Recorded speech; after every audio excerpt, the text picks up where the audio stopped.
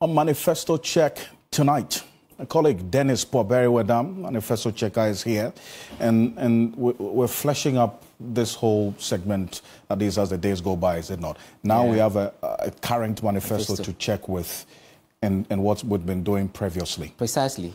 And there's a verdict already as to how many of the manifesto promises in the 2020 manifesto by the NPP has been achieved. Sure. And this is coming from who?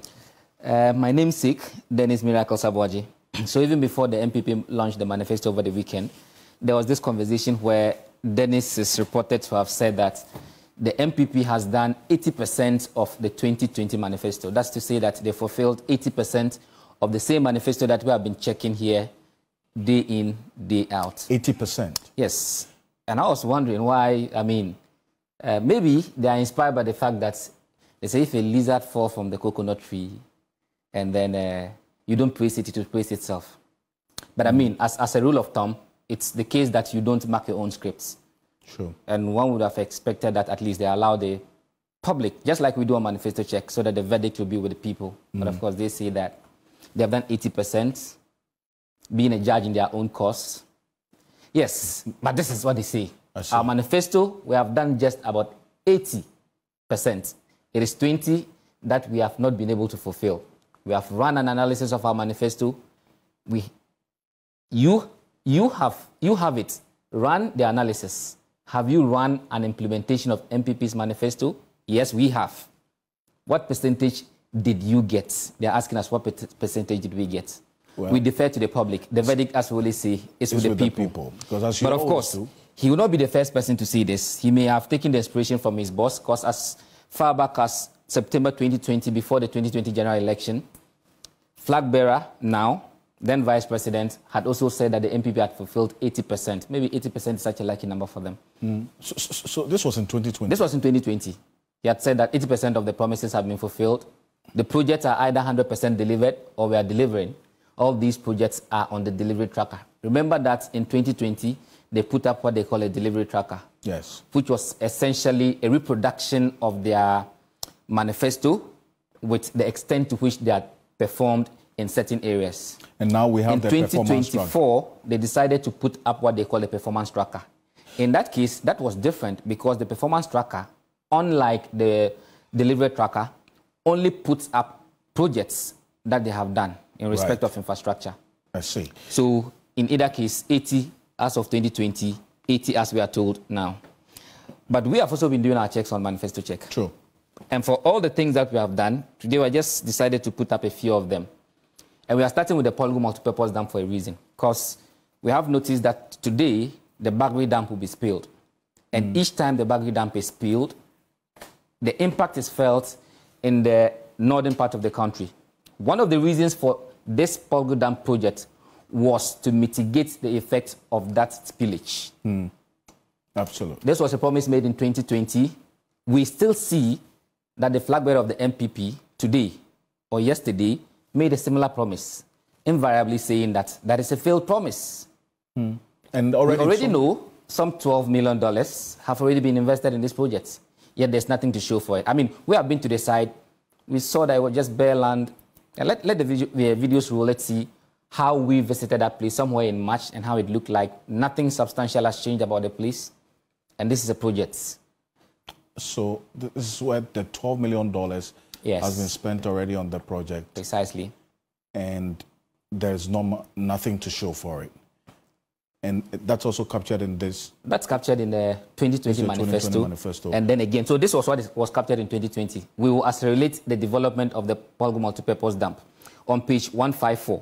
When you move to the 2020 manifesto, which was read yesterday, we will launch an expanded irrigation project, which will include implementation of the Polgo irrigation scheme, which is part of this whole project, and then the Bui irrigation scheme. So, obviously, this is a carry-forward project with nothing to show for it. Perhaps this forms part of the 20% Denis is talking about. It doesn't end there. Just to run you through, a few of the things that we have done on Ghana tonight, by way of Manifesto Check. There was a promise in 2020 to expand infrastructure to increase access to professional legal education. Part of this project was to have what they called a law village, right, which was to put up a nice project somewhere between the pre-sec school and then the UPAC. We visited that site some time ago, and I mean, what is left there is nothing much to desire, really. Now we are told again... So that's on page 155, right? Yes, on page 155 of the 2020 manifesto. Okay. Now, on the 2020 manifesto, the same promise comes in a different 2024. form. I mean, 2024, sorry. We will undertake a comprehensive review of professional legal education towards the conversion of the Ghana School of Law into a pure examination body. That is, into a council for professional legal education. When you read this, the extended part talks about how it will now become that body which will be able to give guidance to other institutions to train and all that. So purely it's going to be one which is in charge of examination, and then the examination for the call to the bar and all that. So in 2020 that was not fulfilled, so it's brought back to 2024. Exactly. So it now leaves the question, what becomes of the law village? Okay. No, you said we have videos of the law village? Not immediately. Okay. This again was in 2020, where they promised to build 16 model senior high schools in Zongo communities across 16 regions of the country. I mean, take it or leave it, religion is going to play a key role in determining the outcome of this election. True. And those who have conducted polls usually would want to know if the religious composition of the candidature will in any way affect people's views. And we have seen how they've gone. Absolutely. So this particular promise to the Zongo communities, predominantly Muslim communities, was one that was supposed to take care of a certain constituency. 16 senior high schools in Zongo communities, that is one in each region. As of our last check in March of this year, where we spoke to the presidential coordinator for the Zongo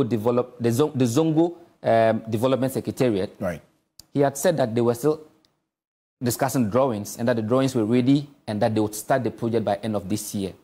So what it means is that that project, as we speak, we still don't have a single Zongo senior high school or model school.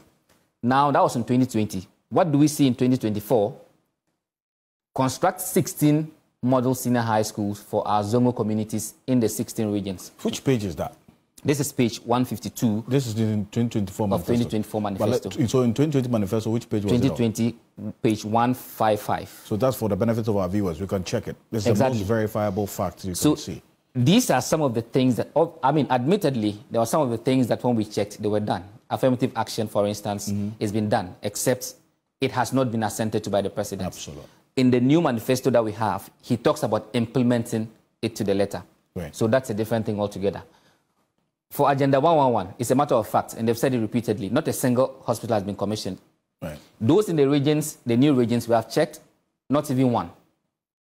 So maybe, again, I say, maybe that forms part of the 20% Denis is talking about. But these are things that we've been on the ground, have checked them out. When you check again on the 2024 manifesto, you see that we will complete the ongoing projects of Agenda 111. Admittedly, some of the projects are at various stages of completion. And when we visited the site, we saw quite a number of them at various stages of completion. But the fact is that not even a single one has been commissioned to be for use. I see. When we check the psychiatric hospitals that were promised, Accra Psychiatric Hospital is there for all to see. When you look at the visuals of how it still stands, it's the same old Accra Psychiatric Hospital, but it was part of these projects that were supposed to be redeveloped. So that's what you see on the screens right now. That is the current state of the Accra Psychiatric Hospital. No, nothing new. Nothing yet. So essentially, what we see is a migration of some of the promises that were not fulfilled in the old manifesto into a new manifesto. But then it says it's 80% complete. But we say the verdict is certainly with the people. What you're saying. Well, let's zoom in straight into the education sector. And this was just to give you a general idea of what the first phase of our own tracking of what has been fulfilled and what has been carried forward into the next manifesto of the NPP 2024 manifesto. But the education sector is our first sector of analysis, and it's for good reason, because the teachers have been giving so many promises, and we had a number of the members of the NAGRAT and NAT CCT all reaching us before the show that they want us to focus on that. So we're doing this for you. What did we find? Well, so when it comes to the education sector, quite a lot has been said in there, talking about how teachers will be able to now own cars by some incentive that government will come in. we also see that there's also a specific promise that has been made to persons with disability. And just to say, this is also a promise that has been transported all the way from 2016 and is appearing again in 2024. That's to see. So in 2016, you'd see that there was a promise to enforce Section 18 of the Disability Act that provides for free education for persons with disability.